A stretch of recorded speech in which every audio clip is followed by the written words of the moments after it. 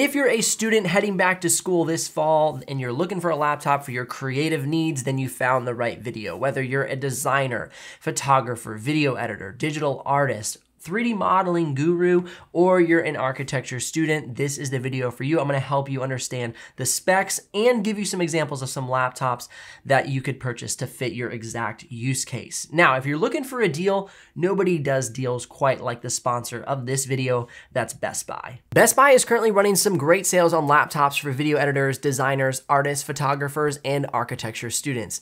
Not only can you catch a great laptop deal, but furnish your living quarters with the latest creature comforts in the tech domain. Maybe your housing is a little farther than a short walk and you've had your eye out for some quick transportation. Best Buy even has some electric scooters and bikes on sale right now. If you catch this video after the sale ends, there's no need to fret, as Best Buy is constantly providing some of the best laptop prices on the market, and with 2-day shipping on thousands of items and same-day pickup for thousands more, Best Buy makes it easy to start creating faster. Use the link in the description below to head on over to bestbuy.com right now to pick out your creator tools. Now, the first category we're gonna jump into is graphic design, digital art, and photography. And as you can see, we have the 4 categories on the left side of the slide, looking at the CPU, central processing unit, graphics processing unit, random access memory, RAM, and then of course the storage. And I'm gonna talk through each of these components for each of the categories in this video. First and foremost, looking at graphic design, digital art, and photography, this is an area where you don't need a super powerful laptop, but you don't need anything too crazy like a gaming laptop if you're just sticking to these creative needs. If you're somebody who's gonna be maybe doing some motion design and video editing along with this category, then I would push you towards the video editing category here in just a minute. But if you're just strictly doing the tasks and using the apps that are shown in this category, then you'll be fine right here. First off, the central processing unit, you wanna look for a U series, P series, or G series processor. And you wanna have that above the 5. So what that looks like here, you can see in the example, the i5-1235U or the i5-1240P. Those are from Intel. Now in the Ryzen category, you're gonna wanna look for something like the Ryzen 5 6600U or the Ryzen 7 6800U, or maybe if you're going for a last year's model, you could look at the Ryzen 7 5700U. Really, I think Ryzen 6000 versus last year's generation, the Ryzen 5000, for graphic design, digital art, and photography, there's not a big difference. So you could actually save a little money by not getting the latest generation, unless you're gonna be doing video editing, and we'll talk about that in the next category. So my top recommendation for laptops in the budget category are gonna be on this lineup here with these type of specs. Now, if you find something with similar specs, then I would say it could be a great purchase. But these are just the examples I have listed to give you an idea of this price category and what you can expect to spend.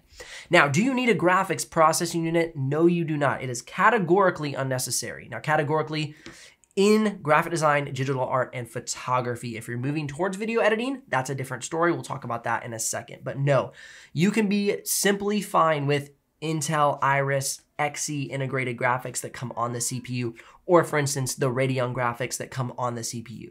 Now, as you see, this last laptop has an NVIDIA GTX 1650 Max-Q, and that is a graphics processing unit. So that is something that has a dedicated processing unit for your graphics. And really, graphics are more of graphics in motion. I do not consider graphics to be the still graphics, say in Photoshop or InDesign or Illustrator, when in reference to a graphics processing unit. To me, it needs to be renamed, but it's probably not going to be to like maybe a video processing unit, you know, things that are in motion rather than things that are static, because it confuses a lot of graphic designers. Well, I'm doing graphic design, don't I need a graphics processor? But no, you do not. It's for the graphics in motion. That's where it really gets its heavy use case. Now, you will gain a little bit of performance inside of Photoshop by having a graphics processing unit, because there are tasks and functions in Photoshop that benefit from it, but it will not be a sink or swim situation for you. Now, these are more of the entry-level computers for graphic design, digital art, and photography. Here on page 2, we have more of the advanced laptops that would give you a little bit more performance. Something like the Acer Swift 3 is a great buy with the i7-1260p. And also the Acer Swift X14, which has the i7-1260p, but also a graphics processing unit. So if you were doing more intense work inside of Photoshop, or if you're doing some light video editing, this would be a great buy. Now you also have the Asus ROG Flow X13, a fantastic laptop that has a lot of great performance because it has a high-end Ryzen 9 6900 HS processor, got a lot of performance behind that processor, as well as a dedicated GPU. So if you're somebody moving towards motion design and video editing, these two laptops would be great picks, or laptops of this similar configuration. Also, the MacBook Air M1 and M2 are great, and the MacBook Pro 13 M1 and M2. For graphic design alone, you'll be fine with the M1 on both of those laptops. If you're gonna be moving into more video editing, I would lean you towards the M2. Now, before we move on, let's do a quick explanation of what these processors are, just so we don't leave it unturned. A U-series processor stands for ultra low power. So basically, these are laptops that are gonna have low power draw, so they're gonna be great on battery life, but they're not gonna be able to hold a high of frequency when doing tasks inside of apps. So what I mean by that is a lot of these CPUs can boost up to a frequency speed that gives you a lot of speed and snappiness in your laptop, but they can't hold it as long like their H-series older brother CPUs that you may find in gaming laptops, these thick, chunky laptops with big fans and big dedicated GPUs. Also, same thing with the P-series. That's simply a new classification for Intel. You will not find P-series CPUs from Ryzen, only Intel. G-series is also an Intel thing. G-series is kind of the older P-series. They took G-series, kind of built upon it with their newest iteration of their CPU platform, and now we have P-series. Intel is the master of confusing CPU SKUs, so just stay above i5 in my opinion. I would lean you towards P-series or G-series, and personally I would honestly stay away from U-series unless your budget just doesn't allow you to get into those. For Ryzen, you're gonna have only U-series CPUs for the ultra low power. They keep it really simple with just H-series, HS series, and U-series. Now, H-series is going to be their high-performing processor, and HS is going to be kind of their hybrid, and then the U-series is going to be their ultra-low power. So as you see here, the HS series processor on the Asus ROG Flow is kind of their hybrid between. So this gets great battery life, but also has great high performance, but doesn't have as much of the low thermals and even better battery life as, say, a U-series processor. I hope that makes sense. I'm trying to bring it down to the base level. And if you have questions, definitely comment below. Either myself or somebody in the community would love to answer those for you. Now, the random access memory, or RAM, this is very important for graphic designers, digital artists, and photographers. It often gets overlooked because people are looking at, the processor. But RAM is very important because every time you open a program, you're using RAM. So let's say you open a Google tab and you're now browsing the internet. That's gonna use anywhere from 2 to 5 gigs of RAM. Your actual system, the computer itself, is going to run about 1 to 2 gigs of RAM when you just open it. So right there, you're already almost eating up all 8 gigs of RAM before you even open a design or photo or art software. So that's why I recommend 16 gigs as a minimum, because you're gonna eat up your RAM really quickly, especially if you want to have multiple programs open at the same time. So 16 is my recommended, and if you really want to be fancy and have a lot of multitasking capabilities, I would get 32, but most budget-friendly laptops are anywhere from 8 to 16. Now, storage, most laptops these days come with solid-state drives, so all the information is stored onto a non-moving part. Just reads and writes straight to that cell. Whereas with a hard disk drive, it's a disk that's spinning. Then you have an eye that's hooked onto a mechanical arm that's actually reading that disk as it's spinning. They're slightly more unreliable, they're a little bit slower, and so the SSD solid state drive is just a better bet. All right, let's move forward now to my video editors in the audience. We're looking for laptops with H-series and now P-series processors. Now, you can get away video editing on some of those graphic design, digital art, and photography laptops if you're doing 1080p. But if you're moving up to 4K, keep in mind that you're gonna wanna get an H-series or P-series processor.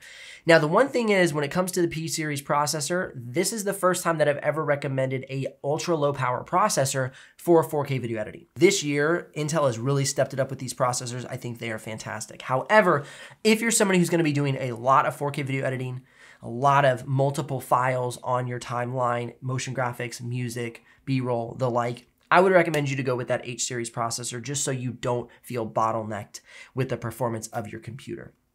So right here, this is more of my kind of entry-level budget spot for laptops for video editing, starting with the Dell G15 Gaming. You're gonna be looking for something with the Ryzen 5 5600H or now 6600H, or even the i5-12500H from Intel. That's a great CPU for entry level.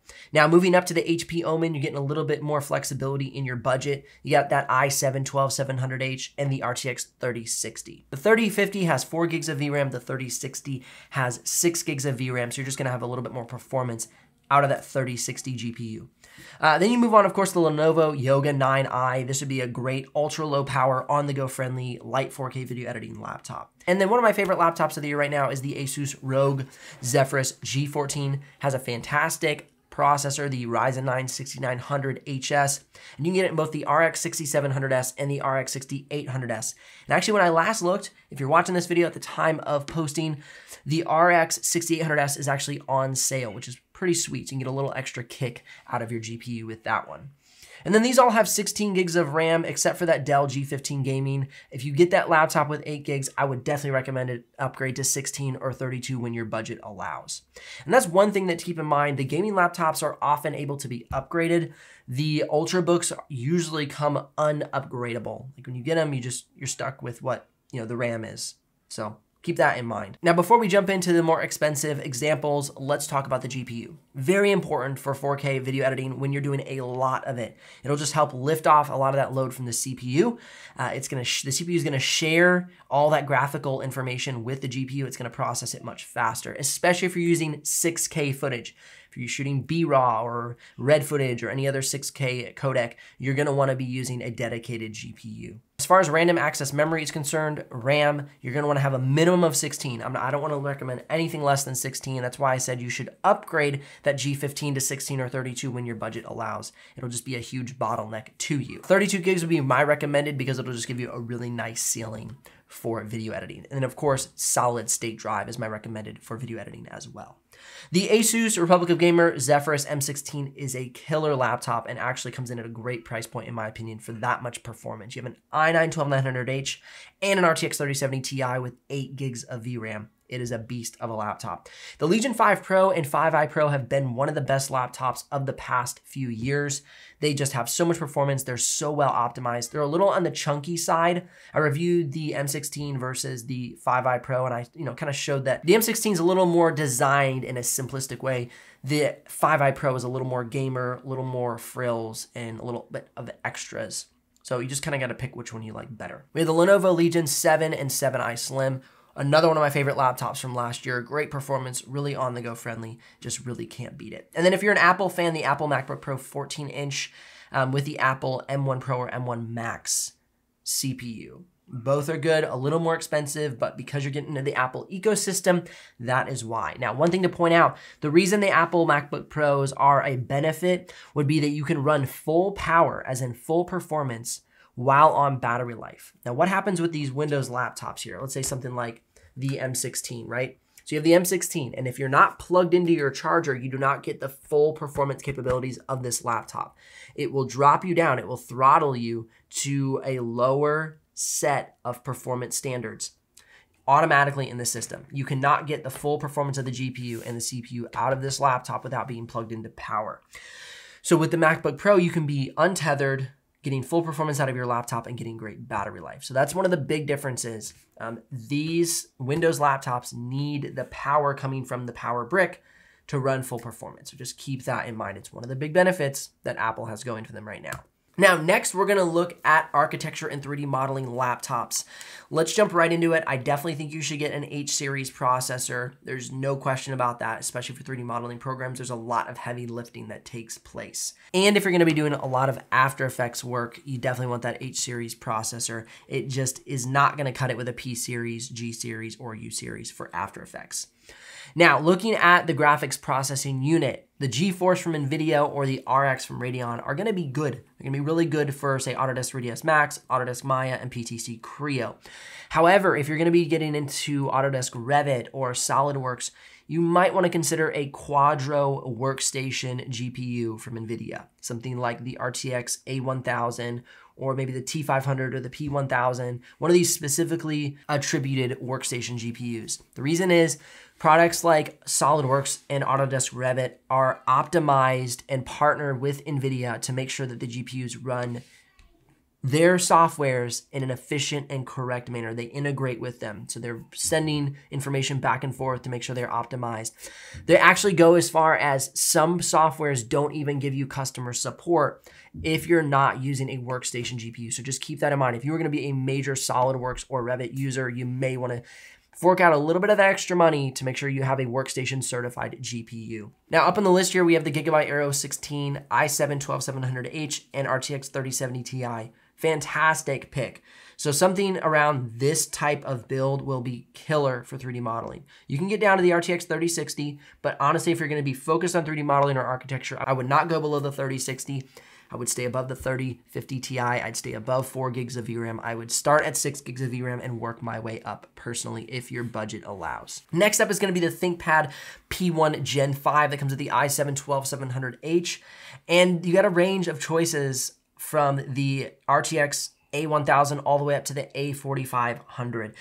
So just keep that in mind. That's going to be a pretty expensive laptop, but these workstation laptops, specifically when you're getting a laptop for 3D modeling and architecture, tend to be more expensive. It's just the way the cookie crumbles. You can get away with a gaming laptop, like I said, but you just won't have as much performance as maybe using a workstation laptop. Looking at the Asus ProArt StudioBook 16, this would be a killer laptop.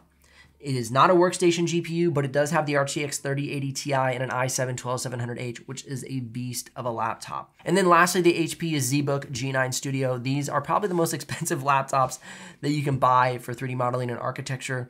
They have a ton of performance. They are workstation certified for a lot of the main 3D modeling and architecture apps, but they will put you back a pretty penny. So if you're on a budget, go for an RTX 3060 with, say, an i5 or an i7, or a Ryzen 5 or a Ryzen 7. And then if you're at a medium price point, look for maybe an RTX 3060 or 3070 Ti. If you've got a lot of money behind you, maybe that RTX 3080 Ti would be great. And then if you're like, I want to be certified, keep an eye out for those P-Series, T-Series, and A-Series GPUs so you're workstation certified.